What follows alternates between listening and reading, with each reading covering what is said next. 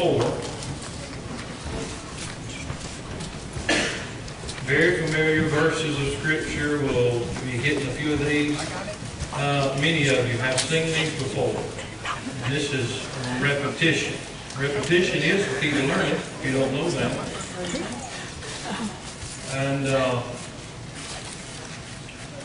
And look at 1 Peter. Get you 1 Peter in the other hand. We'll look at something and say, "Preacher, what's the big deal? What is the big deal about the Bible?" Well, you go to the bookstore and you'll find out what the big deal is. You go to the bookstore, you walk in, and this is just all you have to do. You walk into any Bible bookstore you want to go into, you walk in and say, "Clerk, I would like to have a copy of God's perfect, inspired Word of God." And see what they'll hand you. And what they'll try to do, they'll try to get you to buy just the newer, the one that's come out last, or this new particular version, or this one here. And I've done this before, and it's real fun. I said, "No, ma'am, you don't understand. I'm wanting the Word of God." Well, we have several here. No, I'm looking for the one that's perfect, without any mistakes in it, without any error whatsoever. Well, all of these over here on the shelf are different in their own way. And you're just going like this around here. Yeah, it is a big deal. It is a very big deal. And so Hebrews chapter 4, verse 12. "For the Word of God is quick." That means it'll cut, it'll make alive. "And is powerful and sharper than any two-edged sword, piercing even to the dividing asunder of soul and spirit, and of the joints and the marrow, and as a discerner of the thoughts and intents of the heart." Notice the Word of God is quick and powerful and sharper than any two-edged sword. Now go over to 1 Peter real quick. 1 Peter 1 and verse number 23. "Being born again, not of corruptible seed, but of incorruptible." So that means there is a perfect Word of God. If there is a corruptible one, there is an incorruptible one. By the Word of God, which liveth and abideth forever. Right. So that means, ladies and gentlemen, no matter who you are, no matter how long you've been saved, that Bible right there says, the Word of God liveth and abideth forever.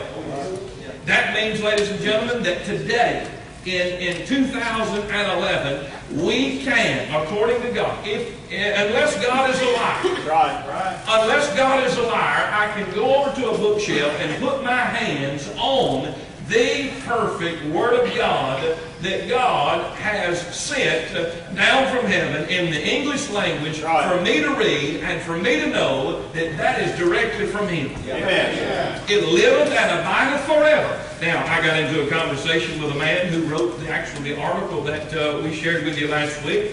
His name was David Miller. And I'm going to send him a copy of this CD and the DVD, because I went onto his website after he made some remarks about retiring the King James Bible. Said it was old Elizabethan English and it needed to be retired. It's 400 years old and it needs to be retired. It's old. It's antique. And I said, so is Shakespeare, but they still teach that in school. Right. Amen. And before long, they are going to get rid of the Constitution, I think. But it's old and it's antiquated, and we don't need it anymore. And so I got on his website and began to post what I believed about the Bible, and I got kicked off.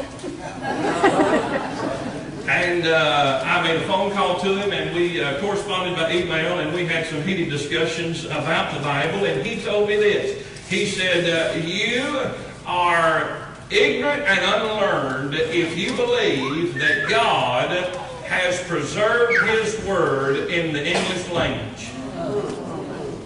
He said, "The only thing that is inspired is the original autographs." That means what Moses wrote on, which is lambskin or some type of a papyrus, or the paper that is long disintegrated and gone. He said the only thing that's inspired was what Moses wrote on and what David wrote on and what Solomon wrote on and what John wrote on and Peter and so on. That was the only thing that's inspired by God. Once it gets to the English, you have to know Greek and Hebrew to be able to understand. I said, well, why didn't God just leave it in Greek and Hebrew? And I would have learned Greek and Hebrew, so I would have been able to read the Bible. God give it to us in English so we can read it. And so it is a big issue. And of course, I'm no longer allowed to post on his site because he's got me blocked. Unless I come up to your house and get on your computer and he doesn't know that I'm coming through your computer. But he's got my computer shut out and blocked, so I cannot post on his site anymore. But he's a nice, upstanding gentleman that is ignorant and unlearned. And this is what I ended our conversation with, and I'm going to go on with the presentation. We'll go on. I'm just getting a little mad. Every time I think about his name and see his face on my screen, I get mad. But I said this, I said, sir, I hope and pray that God did a better job in preserving my salvation than He did the Bible according to you. I said, do you believe in eternal security? He said, I sure do. I believe we're saved, sealed, and to the day of redemption. I said, how do you know? Right. That's right. Well, the Bible says so. I said, well, I mean, which Bible do you talk about? How do you know John 3:16 ain't right? That's right. How do you know Romans 5:8 is correct? Right. Well, you have to know Greek and Hebrew to know which is right.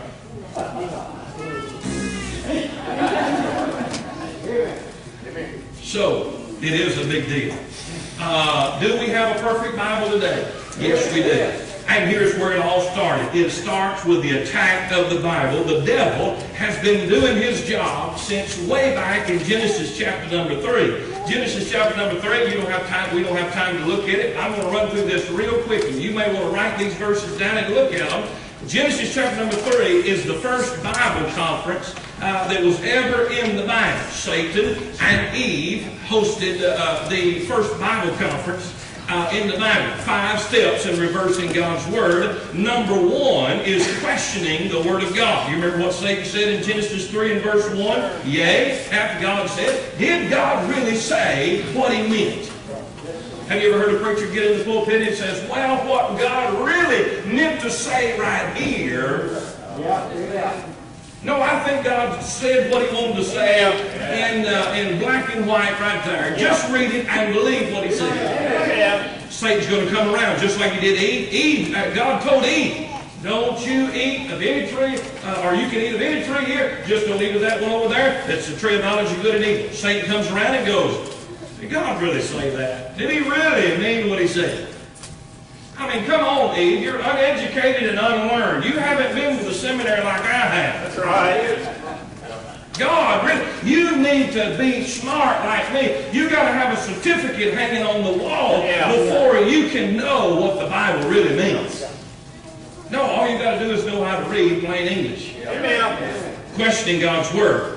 Yeah, God said. How do you believe God really said that? Of course, that's the first thing God does. Number 2, He subtracts from the Word of God. Verse number 2, He says, we may eat of the fruit of the trees of garden. Eve said that. And she removed the word freely. God says you can eat freely. Amen. Eve, when she quoted what God said, she removed the word freely. So that means what? Do not subtract from the Word of God. Right. You know what freely is? That's grace. Yeah. Amen. Freely, God's grace is freely extended to it. That's grace. You remove grace, we're in trouble. Right. Number 3, she added to the Word of God. What she did, she said, you should not eat of it, neither shall you touch it. Right. God didn't say anything about touching it. Amen. God didn't say anything about touching it. She added that because that's what they taught her in seminary. Right. Amen. That's what God really meant to say was you can't eat it or you touch it. God didn't say anything about touching it. Completely changing the Word of God. Verse 3 says, neither shall you touch it, lest you die. Right. Now you say, preacher, what is that talking about? Well, the Bible says, thou shalt surely die. And the day you eat thereof, ye shall surely die. That's what God said. But Eve, when she was telling the devil, lest you die. You said, Preacher, what did she say? Well, here we go. I'm going to take an umbrella outside lest it rain. In other words, I don't know if it's going to rain or not. I'm just going to take an umbrella just in case. Right. Lest you die. Say, I really don't know if we're going to die or not. I don't know. But lest we do, we're not supposed to touch it lest we do. I don't know if we will or not. God said we would, but I don't know if we will or not. Well, that's very important. Number 5 is denying the Word of God altogether. Ye shall not surely die, but God says they would. And that is 5 steps in reversing God's Word. It's very important. Did you know in Luke chapter number 8? In Luke chapter number 8, Jesus gives us the parable of the sower. And this is what he said in Luke chapter number 8. Now, tomorrow night, I'm going to start with this right here. And it's going to take me 3 nights to do all of this. But I'm giving you the crash course real quick, because some of you have been over this before, but write these verses down. In Luke chapter number 8, the parable of the sower, he gives this in verse number 11 and 12. He says, now the parable is this. The seed is the Word of God. Right. And then in verse 12 it says, then cometh who? The devil, and taketh away the what? Let me ask you a question. Do you think the devil is going to leave the Bible alone? He's not going to leave the Bible alone. He didn't leave Eve alone when God said. He changed everything that God said and changed it around to what he wanted her to know. Ladies and gentlemen, the seed is the Word of God. Then cometh the devil to take away the Word of God. He is doing his job, and he's doing it real good. He's taking the Word of God away from our churches and out of the pulpits. The seed has been sown so many years where they had great revivals. Back in the Welsh revival in 1904, the 1800s revival with D.L. Moody and Spurgeon and all of them. Revivals. Why? Because they had one seed that they were planting. Amen. But after 1881, you won't hear about any worldwide revivals because Satan has come in and removed the Word of God. That's right. And taken away the Word. Well, here we go. The first fact you need to know is this. God is perfect. Amen. God was perfect. God will be perfect. If God at any time failed in being perfect, then He was never perfect to begin with. Perfect cannot fail. Amen. All right? Well, let's look at this. The second fact you need to know and understand is Moses was the first writer, and God used in the first 5 books of the Bible, God used Moses like He used a pen. That's right. God had Moses write exactly what God told him to write. Amen. Well, you need to know this. The Apostle John was the last writer God used to write the Bible. God used all about 40 writers roughly there over a span of about 2,500 years. And He used them like He used a pen, like we use a pen. And God had them to write exactly what God said and God told them to write. Amen. All right. Now, here's the third fact you need to understand. There are 3 languages that the Bible was written in originally. One of them was Hebrew, and the other was Aramaic, and the other one was Greek, the common language of the day. The Old Testament, majority of it was written in Hebrew. Did you know this? In Hebrew, there were other people speaking other languages in the Old Testament other than Hebrew. There were people, Egyptians, they spoke Egyptian. Right.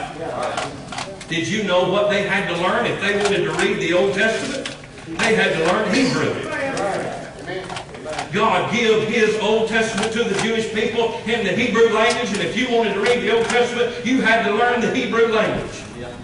In the New Testament, God wrote it in Greek, Koine Greek, the common language of the day. He gave it to the Gentiles, or the church, the Greek-speaking people. And He gave the New Testament in Greek, the majority of it, because if you wanted to know what God said in the New Testament, you had to know Greek to know what He said. That's right.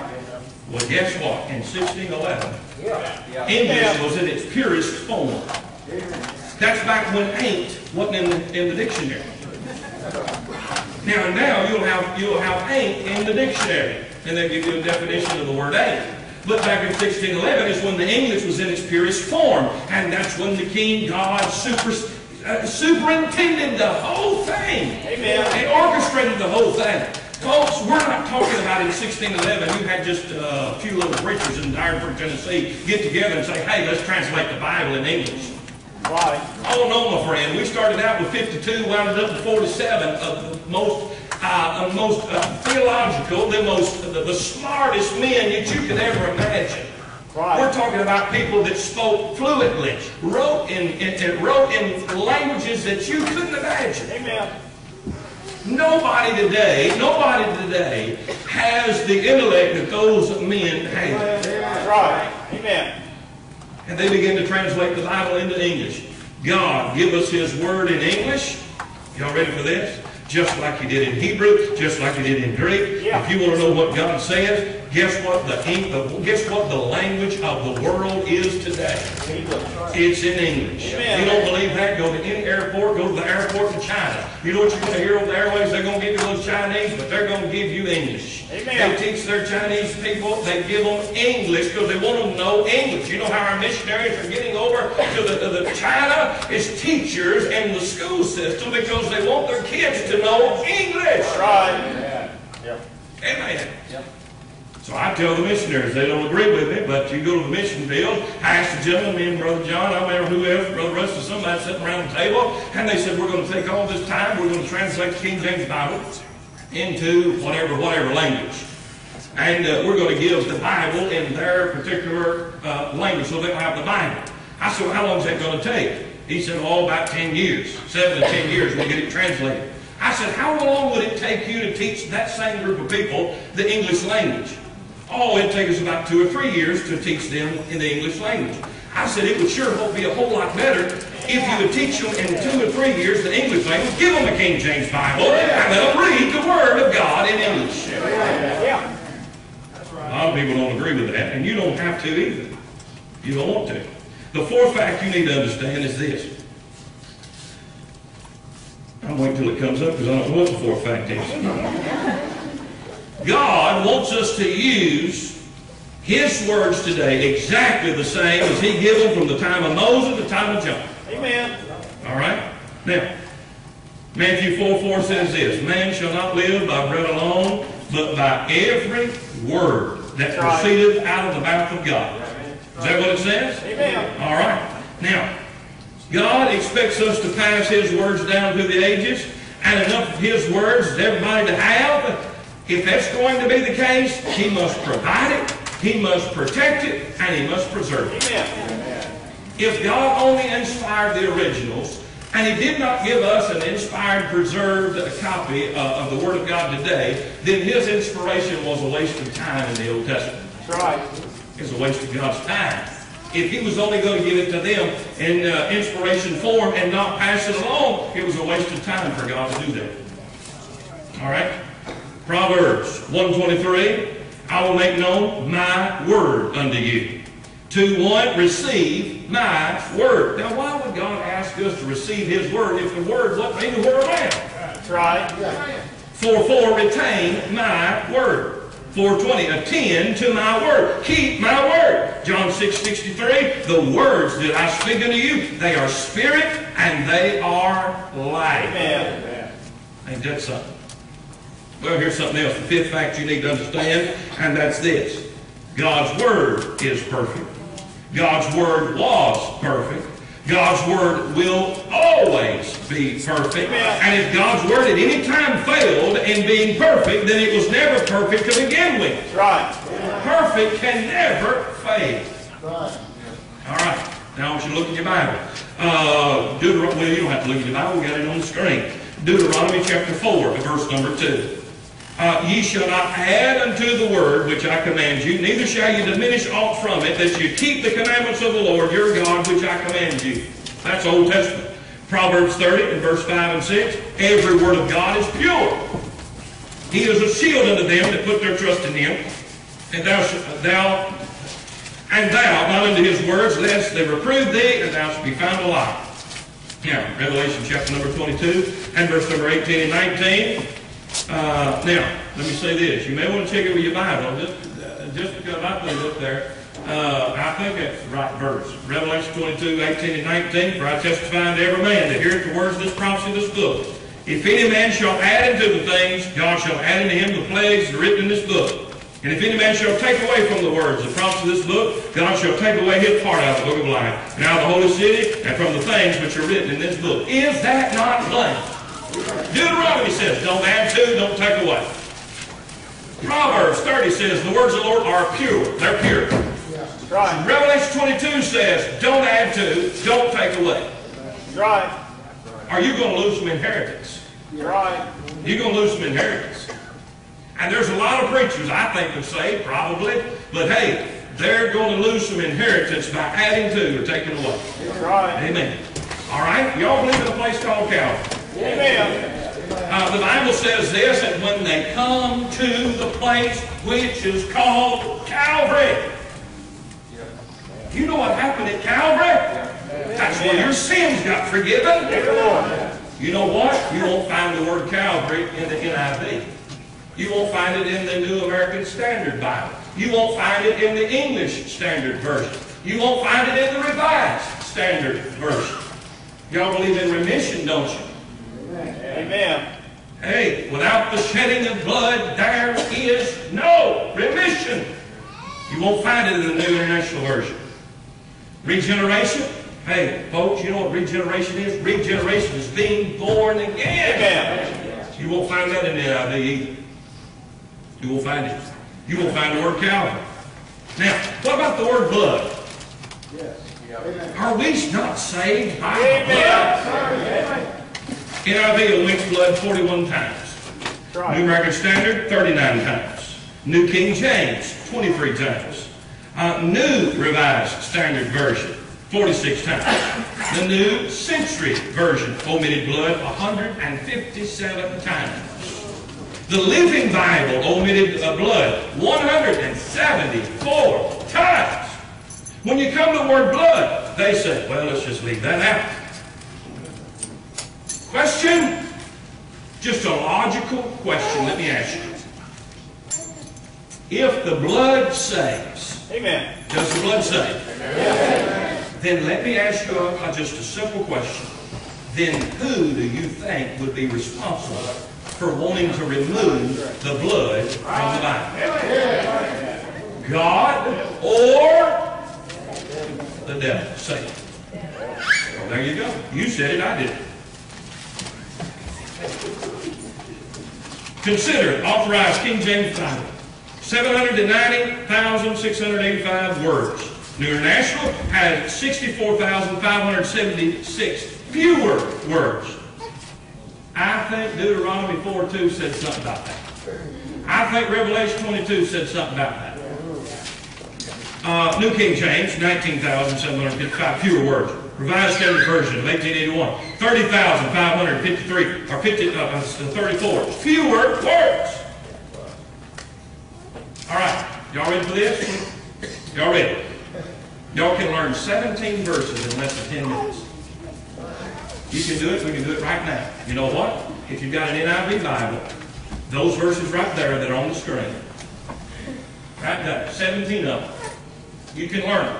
I know them all. I know all 17. I'm going to quote them to you in the NIV. Matthew 17:21. Matthew 18:11. Matthew 23:14. Mark 7:16. Acts 8:37. Are y'all hearing me quote? I'm quoting them as they're in the NIV. 1 John 5:7. You know what it says? There's three that bear record in heaven. Amen. The Father. Hallelujah. Yeah. These three are one. Yeah. Right. Not in NIV. You won't find that verse. You know how you memorize those verses in NIV? You just go to them. Y'all not believing me. Here's an NIV. I got several over here. That's why they're on the floor. I never put these Bibles up there with my other Bible. I'm going to let Rick hear it. Take that. Look at Acts 8:37. And tell me if it's in there. We won't type 17 with you. We don't have time to do them all. Acts 8:37. Read that, Brother Rick, from the New International Version.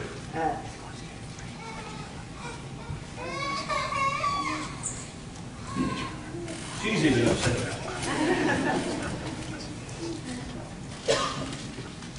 What, Rick? Can you read it?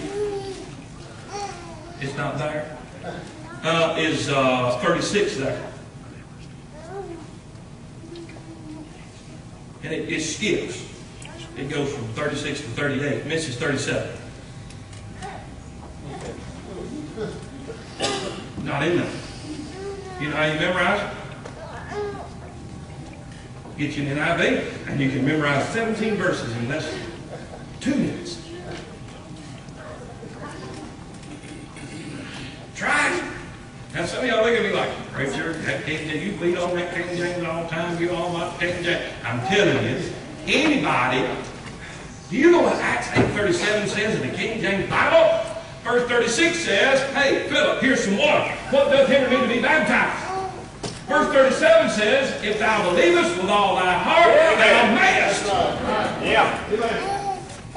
Who would want to leave that verse out?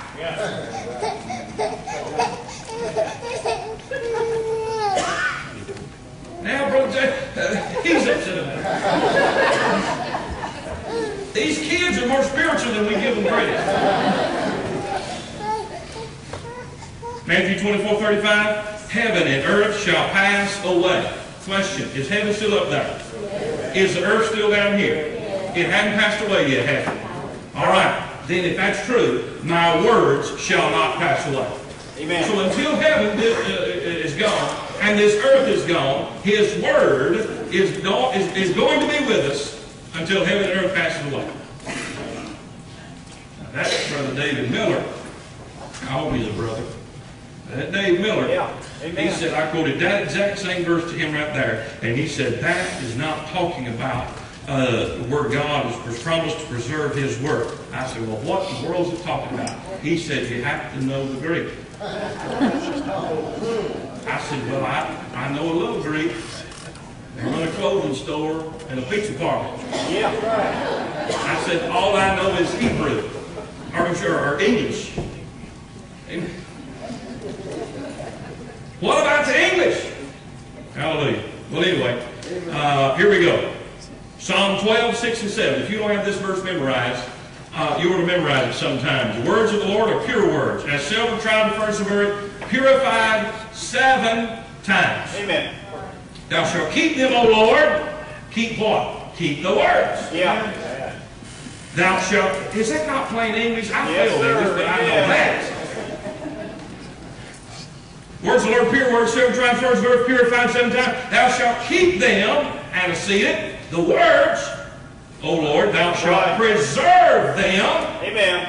Ladies, if y'all preserve something, you can it, you stick a seal on it, screw the lid down on it, and you preserve it. Right. That's what God did with His Word. Amen. Preserve them from this generation for how long? Forever. That's what He promised to do. You know, that's how I know that Bible is true. Amen. I sure do. Now, King James. You know what the NIV does? Watch. Watch. Get this, get it. I know it's a little hot in here, but John, you may want to crank them airs down a little bit. I don't know why it's so hot in here. We just read the King James. NIV. Watch. The words of the Lord are flawless. Like silver refined in the furnace of clay, purified 7 times. Verse 7 says, O Lord, you will keep us safe and protect us from such people forever. Verse 7 in the King James says, Thou shalt keep them, O Lord, thou shalt preserve them from this generation forever, referring to the words of the Lord. NIV says, O Lord, you will keep us safe. Change the context completely altogether. Right. Y'all, hey, let me give you a little theology. You'll want to write this on your refrigerator. Things that are different are not the same. Amen. RSV, verse 7, do thou, O Lord, protect us, guard us ever from this generation. Does it say the same thing? It does not say the same thing. Do you know people are reading that? And Brother Rick can check it out right there. He's got one. I've got a... here's the amazing thing. I'm afraid to bend over too far. I have split my britches before. Good news for modern man. That's a Jehovah's Witness. No, Jehovah's. What's the Jehovah's Witness, Daddy? You got one. New American. What's it called? Oh, no, that's our magazine they put out. New World Translation. Thank you. New World Translation. I think I got one of those right here. Yeah, there's one of those. New American Standard. But here we go. Jehovah's Witness Bible.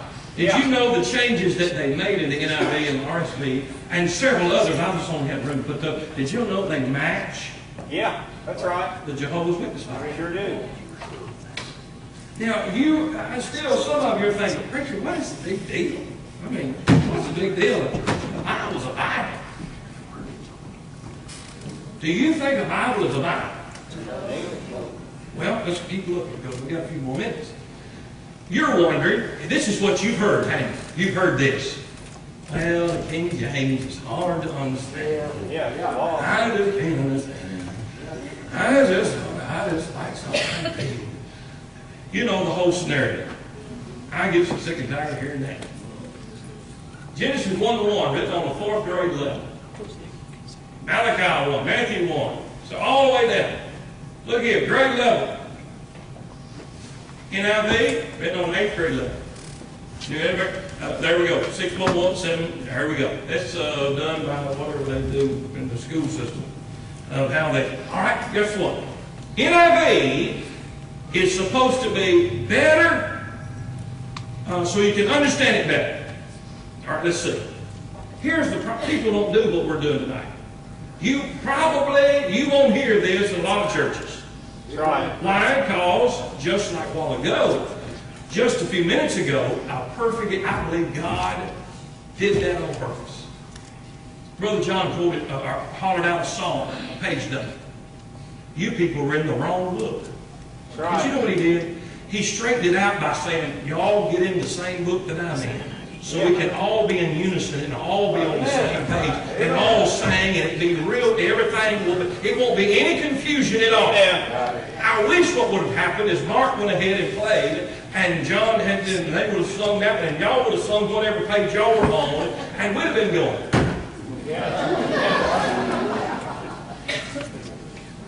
Why is it we ask our song leaders to make sure everybody's on the same page so they're singing the same words? But when the preacher gets behind the pulpit, he opens his Bible and says, y'all open up whatever you want to. I'm going to reread out of this one. Y'all read out of whatever you want to.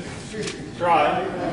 You don't sing that way. That's right. Or if you do, we wouldn't come hear you. It's just odd. It's just odd to me. All right. Ezra 9:5. The King James, the Authorized Version, that's what it stands for. In there, the word says heaviness. The NIV changes it to abasement. Now, all right, just you may know what abasement is. It's heaviness.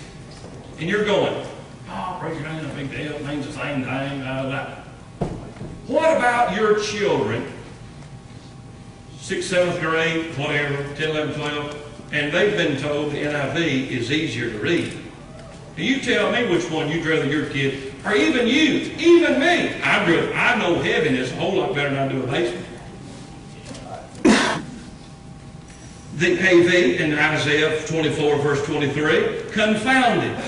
Everybody know what confounded means? Yeah. What's abashed? That's what the NIV says is a better rendering and it's easier to understand. See, they're lying to people. They're saying it's better to understand, oh, we get rid of all of these old Elizabethan English words, and you'll better understand the NIV. Well, when you put it down on paper and look at it, can you understand voice or acclamation better? What about story? That's pretty simple. NIV changes it to annotate. They think annotations is better than story. Are y'all with me? Yeah. Amen. Change. Armlets. Armlet sounds a whole lot better to me. Confounded or bewilderment. Strong. Some of these words I don't even know what they are. NIV, Exodus 35, verse 22. King James, AV says bracelets. I don't even know what brooches is. Brooches, excuse me. See? I don't have any idea what a brooch is. Or a brooch. But I do know what a bracelet is. Yeah. Can somebody help me right there? Yeah. So, or have we determined tonight that the NIV is not easier to understand? Amen. Like they have told you that it is. All right, King James Bible. You know this? Watch this. Wait, just hang on. We'll give us a few minutes. Isaiah 7:4. It takes me 3 nights to do all this, but hang on. Do y'all believe Jesus is the Son of God? Amen. Okay. You know how we know that? It's because we have the final authority. Amen. You know there's construction workers in here, there's contractors in this room, and did you know what constitutes a foot? 12 inches. That's right. Is that pretty well standard? That's right. Is there anybody that builds a house and you sub it out and your standard is 12 inches a foot and your subs over here, that's it? Well, I'll be honest. I've come up with the times. I actually think 18 inches is a better foot. Well, I tell you what, it really don't matter. You build it on 18, whatever you think is best. I'm going to stick with the 12, and then we'll see what we come up with. Boy, I'm glad Brother Don didn't do that in here. I'm glad he knew what the standard was. Now, I said all that to say this. The reason we know that Jesus is the Son of God is because we have the standard. Amen. How do you people know there's a heaven? Y'all ever been there? How do you know there is one? That's right. How do you know that salvation is by the blood of Jesus Christ and that is the only way to heaven? How do you know that? That's what I tell these people. If we can't agree on the standard that we're going to argue over, it's like two people arguing over building a house. Somebody wants to build it with 18 inches as a foot, and the other guy wants to build it as 12 inches as a foot, and they can't agree on what the standard is. We can't go any further until we agree on what the standard is. Amen. Well, the standard is this. Isaiah 7:14, wherefore the Lord himself shall give you a sign, behold, a virgin. Y'all do believe Jesus was a virgin born? Amen. Conceived by our son, shall call his name Emmanuel. RSV. Therefore the Lord himself will give you a sign, behold, a young woman shall conceive. Let me ask you a question. There's a difference in a virgin and a young woman? It's not the same thing, is it? I wonder who somebody don't believe in the virgin birth. RSV don't believe in the virgin birth. That's right. Luke 1:34, then said Mary to the angel, how shall these things be, seeing I know not a man? You know what that means? That's right. That means she was a virgin. That's right. RSV, Mary said to the angel, how shall these things be, since I have no husband? Is that the same thing or different? Different. Things that are different are not the same. Somebody don't believe in the virgin birth. Well, here's a little more evidence. Luke 2:33, King James says Joseph and his mother. You know why it says Joseph and his mother? Because Joseph wasn't his real father. That's right. Joseph didn't have anything to do. Yes, he was his I guess you could call his step or whatever. He was a good dad to him. Let me just put it that way. But he didn't have anything to do with him being born. That's why King James says Joseph and his mother. NIV says his father and mother. Which means in the NIV, Luke 2:33 says this, and Rick can check it down there, he's still got the NIV down there, his father and mother. You know what the NIV believes? NIV believes Joseph was Jesus' father. There's the whole verse there if you want to look at it in its entirety.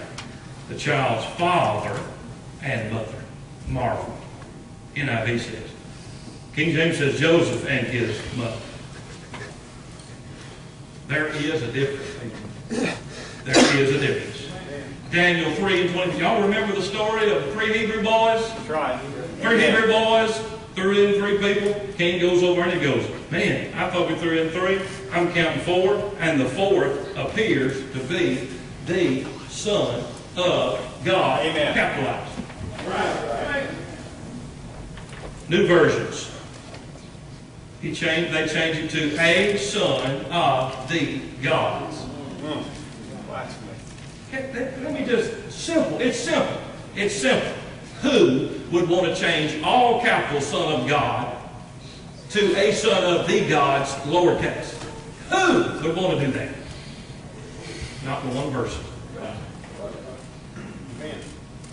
The seed is the Word of God. And the devil came along and taketh away the Word. That's right. There's the verse in its entirety. NIV, a son of the gods. New American Standard Version, a son of the gods. New World Translation on the very bottom, that is the Jehovah's Witness Bible. Look, it matches a son of the gods. Right. You know why the Jehovah's Witnesses believe that? Because they believe Lucifer and Jesus was brothers. Yeah.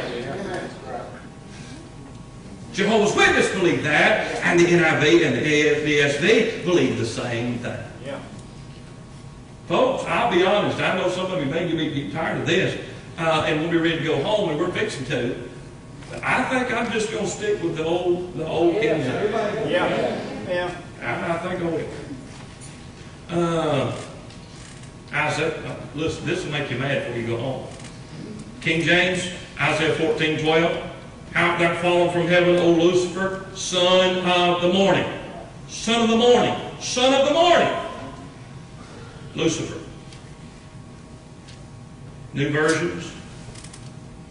Fallen from heaven, O morning star. Do you know what it says about the morning star in Revelation 22 and verse 16? It says Jesus is the morning star. Right. Amen. Making Lucifer and Jesus. Does that make you mad yet? Things that are different are not the same. This King James issue is more important than what we think. It's more than just Brother Jeremy. He just hollers about the King James. Amen. It's important to me because of that right there. Or that right there. Blood atonement. Colossians 1:14. King James Bible says, in whom we have redemption through his blood, even the forgiveness of sin. New versions. Through his blood is out. Not in there. Hey, I got time. Hang on. It's just 3 minutes to 7. Hang on. How many knows who killed Goliath? How many knows who killed Goliath? Evan, who killed Goliath? All right. David killed Goliath. Does everybody know that? In the NIV, 2 Samuel 21, verse 19. Elhanan the son of Jehoiarjah, the Bethlehemite, killed Goliath, the Gittite. I thought David killed him. The kids know the King James. NIV says Elhanan killed Goliath.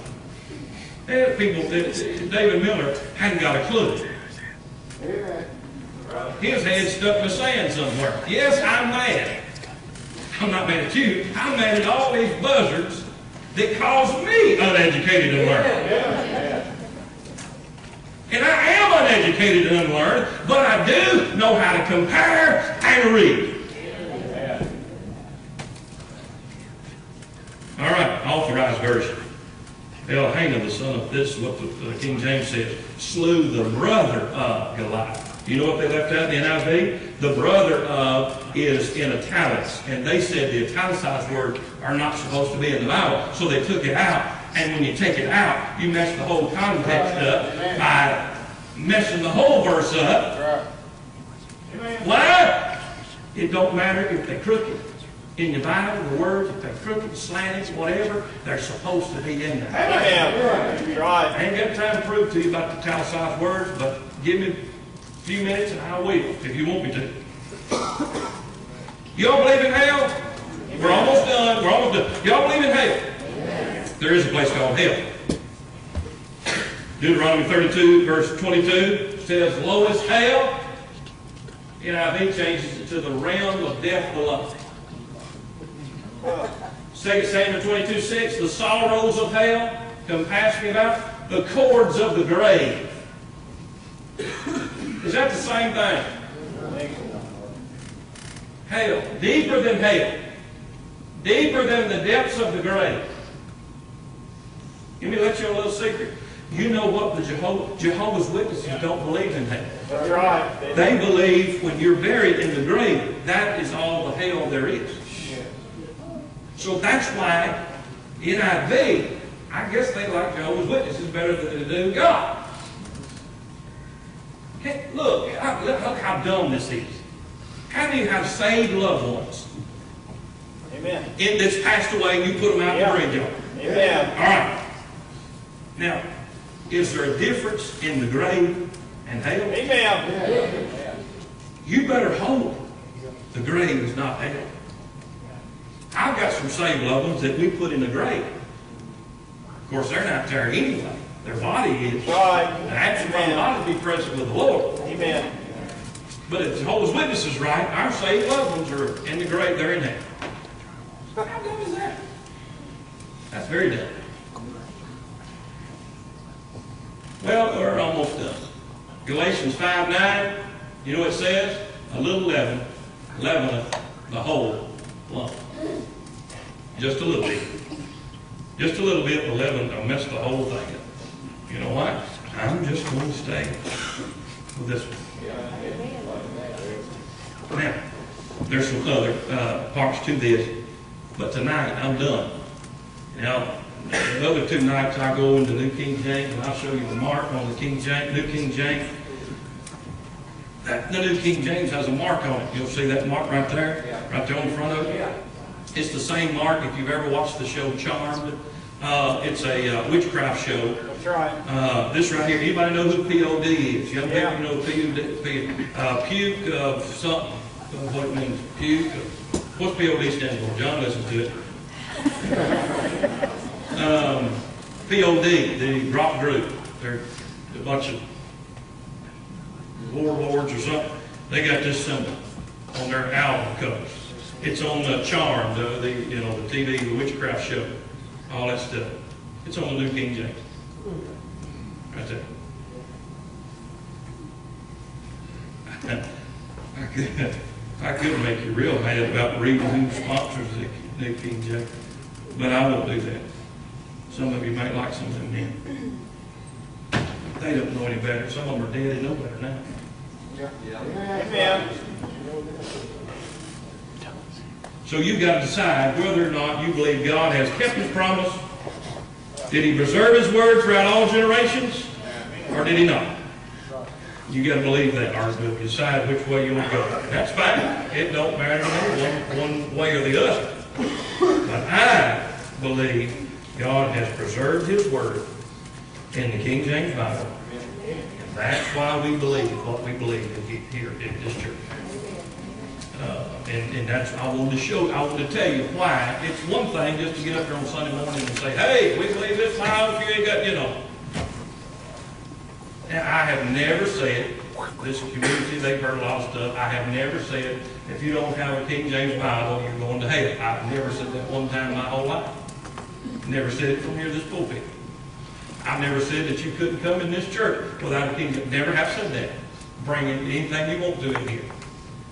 If you said, visitors included, don't make any difference. You know why? What I'm going to do? I'm not going to say a word about it. But one of the Sundays, I'm going to turn to Acts 8:37 and preach from Acts 8:37. And when they open up in Acts 8:37, they're not going to be able to find it.